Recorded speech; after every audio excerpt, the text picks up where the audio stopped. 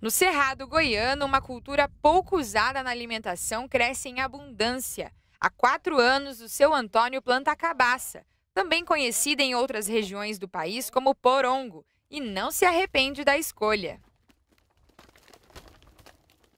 Foi por acaso. Foi por acaso. Surgiu e depois também devido a problema dos outros produtos que eu já plantava, que são perecíveis, e a cabaça não é perecível. Então, a dificuldade que foi encontrada na venda de produtos perecíveis, desisti. Aí comecei a investir desde 2009 em cabaça. A plantação dele fica em Piracanjuba, a 85 quilômetros de Goiânia. A colheita deve demorar 2 meses. Todos os frutos são aproveitados, até mesmo os podres, que são abertos e fornecem as sementes para a próxima safra.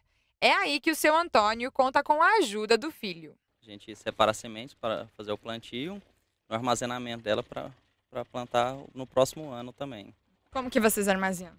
Em vidros, jornais, em lugares arejados, longe da luz do sol. As cabaças são separadas por tamanho e preferência do comprador. As de pescoço mais largo, como são chamadas, vão para a fabricação de cuias de chimarrão. Separa o tamanho que ele dá para medir. Aí a gente, qualidade.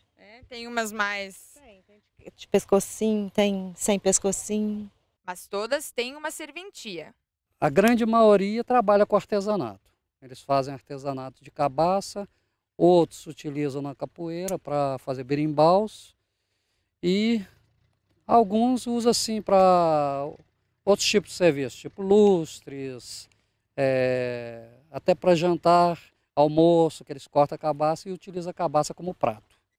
O Centro-Oeste tem clima favorável ao plantio de cabaças, que é uma cultura resistente à falta d'água. As chuvas se concentram em dezembro e janeiro, período em que são plantadas, e aí sim precisam de umidade para crescer. As cabaças são vendidas por um preço mínimo de 10 centavos, que aumenta de acordo com a qualidade e formato do fruto. O seu Antônio se orgulha da variedade de formas que a terra pode produzir. Cabaças grandes podem servir até mesmo de caixa para a criação de abelhas.